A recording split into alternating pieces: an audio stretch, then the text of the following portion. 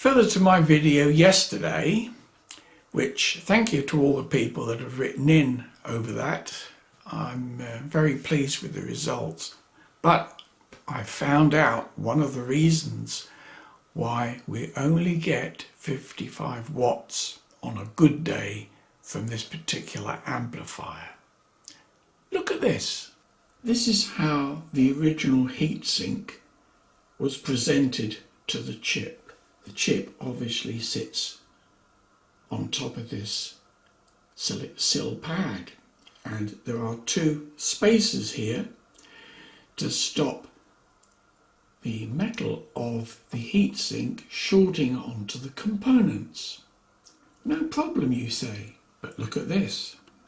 I've placed a ruler on top of the spacer, and as you can see, the silicon insulation there doesn't even touch the heatsink. So there's no cooling on that chip whatsoever, and the moment it gets hot, it just shuts down. It's as simple as that. Carelessness on behalf of the seller, or I should say the manufacturer of this product, that, as I said on the previous video, cannot possibly have tested this. To prove the point, what I've done, this little heatsink here, I've sawn it across here. So all you've got is a straight piece of metal. I've removed those insulating or spacers, and I've put this in its place with an insulation pad, you know, the proper thin ones.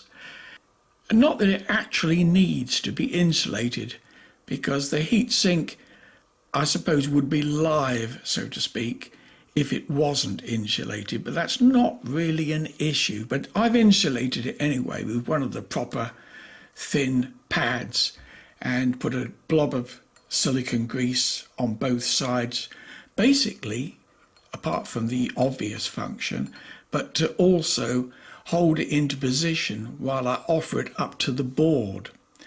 And we've now got some interesting results, which I'll show you in a minute. I appreciate this is not copper and is not aluminium either, but it was just to prove the point that the reason it kept shutting down prematurely is because of what I've just shown you. The heatsink now gets very hot under its own right and still shuts down.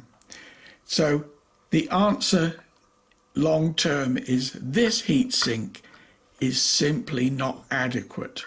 It's fine on 8 ohms, but on 4 ohms it gets very hot. Now externally you can see the board is now somewhat higher than it was, which is a good thing, which just means it clears those components adequately. But you can just about see out of focus the shiny heatsink extension underneath the board there. So what I'm going to have to do now is to explore some kind of heat sinking. Now on some of the boards, you know, you've seen already, you can buy this with a fan.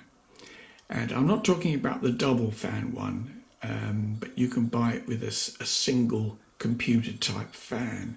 And I'm suggesting that if you're thinking of buying one of these boards, that's the way to go. I would abandon completely this type of heat sinking on the board, particularly if you're going to run 4 ohms, because it's simply not adequate. And because this heat sink is so thick, I don't mean stupid wise, but it takes quite a while to heat up, whereas ironically you want the fins and the base part to be relatively thin so that it responds very quickly, and then the heat can be taken away with an external fan. I mean, this is fine without a fan with this kind of thickness, but the one that I've shown you previously with the fan on it where the fins are very thin. It's very efficient, and I think if you're going along the lines of buying one of these, that's where I would go. I would completely abandon the ones that look like this with the capacitors touching the heatsink, because they're... So here we are again, 1 kilohertz. You can see the oscilloscope just looking for clipping. We're running at the moment on 45 volts. We still have a heating problem, that the heatsink, clearly with that piece of metal in between, is not the solution. It's just an example of the problem, if that makes sense. But we'll wind it up anyway. I don't know if you can see the meter. Same scale as usual, 3 volts, and we'll wind it up. Now, it's hard to define where maximum power is, because if you look at the scope, that's just beginning to get a bit of the fuzzies, and the clip light has gone out. But that's almost 25 volts. And that corresponds to 72 watts into 8 ohms, which is a big improvement over our previous figure of 55 watts. But that was at 34 volts, so we'll whip this down to 34 volts and see if we've actually gained anything, because if you remember yesterday's video, we couldn't get any more power with more volts. Purely a current thing, that the heatsink was getting, or the chip itself was getting too hot, and it was coming into protection. So we've got 34 volts now, and we'll see if we've got any improvement over yesterday.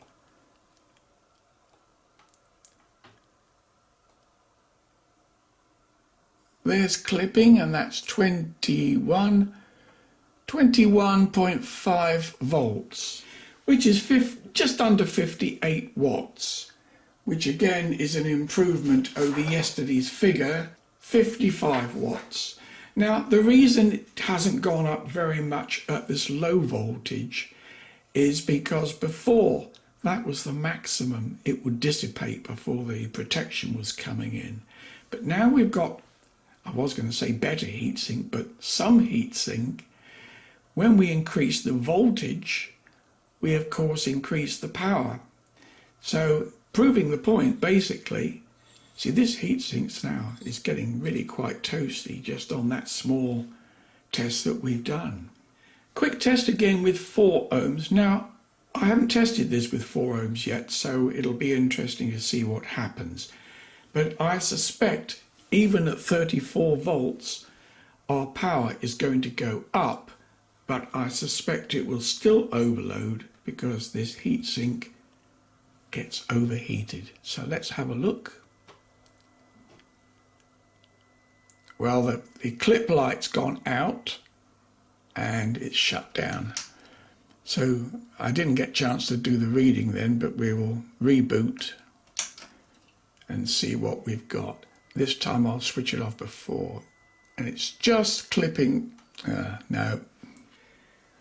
Well, I've had to do this off camera because A, my heatsink is getting too hot and it still keeps cutting out. But I managed to get 81 watts out of it with just 34 volts going in. Now there's no point in increasing the voltage because obviously watts is volts times amps. So what have we got to do? First of all, we need to take the 4 ohm load off because my heatsink is going to melt otherwise on my load box. I'm going to publish this video, and if once I've done it properly and sorted out a proper solution for this, I can't put the type of fan on that I was describing because there's no space. So we are stuck with some other kind of heatsink rather than this one. I could put a fan on the top, but I think it's too slow to react. So I don't think we're going to gain a lot with that.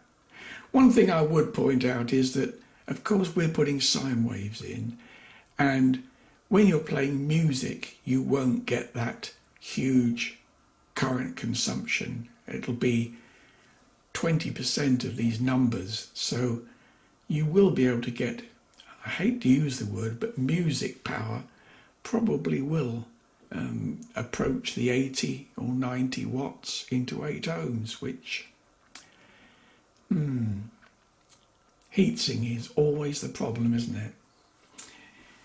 Anyway, let me know what you think about this. Leave some comments and like the video, as they say in all the best videos, and press that bell. Can't believe I've said that.